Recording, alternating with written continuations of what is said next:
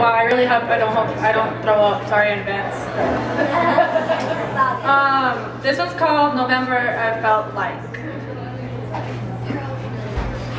They say every good deed goes unpunished, but I loved you, and that was my good deed, and my heart hurts. This is my punishment. I'm crying and you're laughing. But go ahead and laugh. I'd rather see you smile than hurt.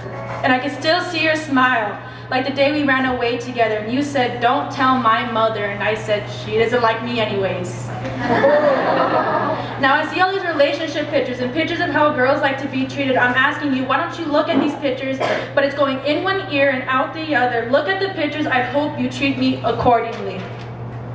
And I'm telling myself, it doesn't matter if the glass is half full or half empty. There's water in the cup, so drink it and stop complaining. I wear your favorite color purposely, hoping that you'll notice me. And on the days I do, you're colorblind. Now every letter has a mailing address, and my mailman knows yours by heart because I seem to have a bad habit of sending every thought I have of you.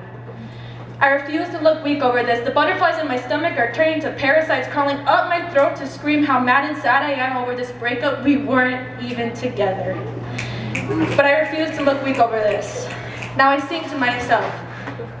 Head, shoulders, knees, and toes. But on days when I'm standing on my head, I have so much weight on my shoulders and I'm crawling on my knees. Can I still sing that song?